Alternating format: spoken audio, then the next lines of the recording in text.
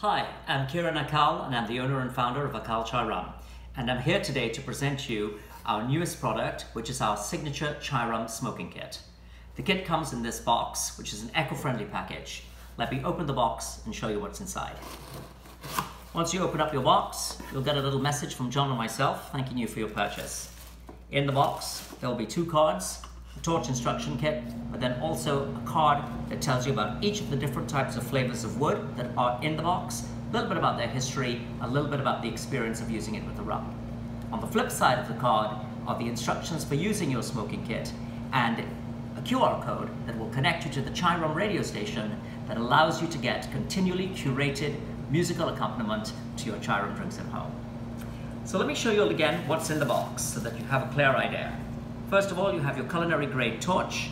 The torch comes with a flame adjuster, and most importantly with a child lock kit for safety. The second thing is that you get your 3 blocks. In this instance, we're using 3 flavors: cedar, cherry, and maple, each one modulating the rum in a different way and making for a new experience. The blocks are made in California by our own atelier. They are organic grade wood that is sustainably sourced for every tree that is cut down, 3 are replanted. They're cut along the grain in a particular way and kiln dried so that they contain no harmful ingredients and no insects, and that they burn more evenly, creating a better aromatic smoke experience.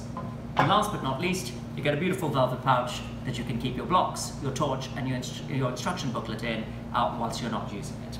So I'm going to demonstrate today how you do this. It takes about 7 to 10 seconds, if you can believe it, to do this. And so I'm just going to show you how we can make this happen. The first thing I'm going to do is get a plate or a saucer of some kind that you can use to protect your surface. Take your block and place it onto the surface. In this way, you're not going to catch anything on fire at your house. The next thing is to select your glass that you're going to use. I've put a little selection here for you today to show you some of the favorites that we have.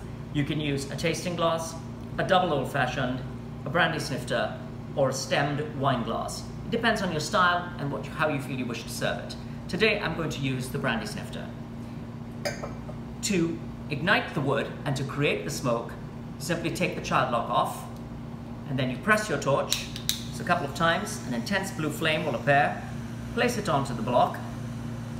The block will begin to show you a small flame after 7 to 10 seconds. Place the glass over it, extinguish, and there you see the smoke is filling the glass. One thing to note, these blocks can be used several times. Even over the charred areas, the more you smoke it, the more aromatic it gets. And it'll give you about 100 to 120 drinks at a time. Once the glass is smoked, you turn it over, take your rum, pour it into the glass. You can do this with or without rocks. You can also do it with a cocktail and serve. This is what we call rum à la boucané in the West Indies, or smoked chai rum. Cheers.